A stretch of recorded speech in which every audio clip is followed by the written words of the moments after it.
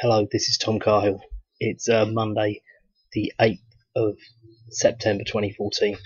This video is meant to be extremely simple. This is even hopefully the most thickest person can understand this video. And it's about Chris Spivey and why you can't trust him right now. One of the things I have to put at the start of this, if you're one of these people who thinks that when somebody lies to you, that means they're still okay, that means you're a cunt. Yeah, now, like, there's situations where it's acceptable to lie. There's situations where it's acceptable to obfuscate, like say, I'm not really going to talk about that, or you tell a very minor lie just to put somebody off the subject because you don't want to get in a situation where you have to refuse to talk about something, because then that will make them suspicious. And a lot of people, because they've got very childish brains, that they can't accept the fact that you don't want to tell them something. So if you say, I'm not going to tell you about that thing, that will be the only thing that'll interest them, because they're like got the brains of like 3-year-olds. Right? So that's important to note here. But about an important strategic lie, there's very, very, very little scope for telling these lies and it being okay.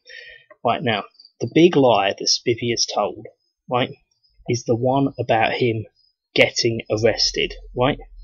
Spivey did not get arrested. That is why he went on 3 radio shows in the, say, 7 days after he didn't get arrested and said he didn't get arrested. And that's why he put a complaint in against the Sun saying that they'd said he'd got arrested when he hadn't got arrested, right? So he's actually apparently put in a complaint about them over that. I don't know whether he has or he hasn't, but that's what he reported in numerous different formats. He put this on his website. Now, somebody has told him, they've said, right, Tom Cahill has put down a load of reasons why you've acted extremely foolishly or extremely suspiciously, and this whole story about getting detained and not getting arrested is absolute bollocks, and you'd have to have done like a sequence of incredibly stupid things for this to have happened. And you've got to say you got arrested, because otherwise this is not going to stand up. Right now, just quickly, right, I'll explain to you. I spoke to Spivey more than a year before he didn't get arrested and told him he will never ever get sued for libel. He will get sued for harassment, because that's the big thing now. He'll get harassed by the police. There's a criminal route and a civil route. They're very likely to use both simultaneously. And because the police are so thick normally, they won't understand that it's not harassment, and they'll come round and they won't care because they're just totally corrupt, and they'll just come round and harass him. And that's what they do. Harassment, the accusation of harassment is used as a free license for the police to constantly harass you, and they'll tell you themselves, it slips out, they've been told to take harassment very seriously because it's obviously not a crime, and they deal now all in non-crimes. Yeah, that's the whole point of the police now. That's why they're going down the toilet, and that's why they have to take on incredibly low confidence individuals who've got really low intelligence. That will persist. You won't get any okay coppers soon. There will be none of them left. They will all get shoved out by the scum who are coming in to replace them. So they'll all be low intelligence. They'll all have been bullied at school. They'll all have done karate, and they'll all really, really think they're really hard when there's about 25 of them against a little girl. That's the type of people they want in the police. And these cowards are essential to bring in all of these new Jewish edicts, like, you're not allowed to say this, you're not allowed to think that. A normal person won't go along with that. Only somebody who's under total Jewish mind control can actually come out with that type of stuff right now. Moving on, right? And they'll start with the weakest people, obviously. Do you see what I mean? And they'll let them think they're going to get some kind of stake in the pie if they go along with it, because they're so stupid. They'll think this. You understand. These people are never going to understand that communism never keeps the people who help them get in power in place. They'll all just get liquidated. That's how it works. Lenin says this very clearly. Most of the main communist theorists speak about this right now anyway. I'm digressing. The point is, I spoke to Spivey on the phone. I knew all about harassment. It's been used on me in the past, against very, very powerful people in what he would call the elite, yeah? But I won't go into that. I am an expert on it, and I also am an expert in the libel laws as well, as a result of people trying to use it to make me be quiet when I've told the truth about things.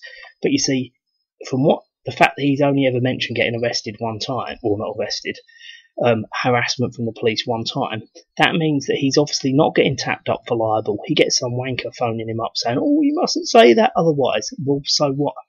He hasn't got like the top libel lawyers in the world writing to him, threatening him on more than one occasion, has he? Which I have done. And the top harassment lawyer in the world, he shouldn't be the top harassment lawyer, but he's, a public school sodomite, Timothy Lawson Cruttenden. He is the person who leads the way in absolute corruption, sort of like the communisation of the system, where there's no right and wrong, it's just total bentness. So I've got experience of this, so that's what I shared with him. Now, this is the point. You can have some dozy policeman arrest you when you haven't done anything wrong, or beat you up, or put you in the back of a van. Right, they could do all sorts of things. Or, rape some kid or a woman or something. They do this kind of stuff quite as standard. Right, now the problem is, as soon as you get down to the station, right, I don't know much about this, but I do know this is how it works. You've got what's called a custody sergeant when you take someone into custody. Now, as soon as you take them down to the cells, right now, if they know the person, like let's say you were drunk and you go, or you're a homeless, and they go, right, do you want to go and sleep in the cells? That's different. They go, no, we'll just put you in the cells, whatever. You can't put what's effectively a fucking political prisoner in the cells, because the custody sergeant, and it's a sergeant, so he's not your lowest level, and he wants to keep his job, and he wants to not have anything making his life difficult. So if you go down and go, oh, we haven't arrested him for anything, we just want to put him in the cells for like 15 hours, he's just going to tell them to fuck off. Do you know what I mean? He's saying, what I'm going to put on my report? We don't know. It's absolute bollocks, right? Spivey is a liar, right? He has lied thinking it doesn't matter because he doesn't understand what he's talking about. I don't know whether he actually did get detained by the police for some reason or whether he didn't, but he lied, and it's recorded what he said. Then he's panicked and he's had to put distance between me and him because he knows that I know this, so he can't have me commenting on his site. More importantly, and this is the critical thing, he banned me from his site a few days, like 1 or 2 days before he got not arrested, right? So this makes me think that he expected to get arrested. Now, this could be because of the scumbags who run his site told him that this was going to happen, and he just took their advice because they said, oh, we've got a hunch or something. Or it could be that it's a strategic thing and he knew it was going to happen. Now, there is something we have to remember here. He was absolutely terrified about getting arrested, but not arrested, yeah? He was terrified by this. Now, apart from the fact that shows he's a very weak individual, it also shows that the police obviously couldn't be bothered with him before. Now, if you understand how intelligence works, right, they will have profiles of people, and I mean, I don't think they can see into your mind, but the point is that I reckon they'd know more about it than I would. And if they knew he was really, really weak and easy to put the frighteners on, they'd go and put the frighteners on him way before, wouldn't they? If he was causing a problem. I don't think he's been causing a problem he thinks he's been causing. I think he's been used as a pawn. Now, he said that himself. But you see, so there is a complication there. But the point is, he lied about being arrested. Why would he lie about being arrested? And he's still going on about the bail now. Right, anyway.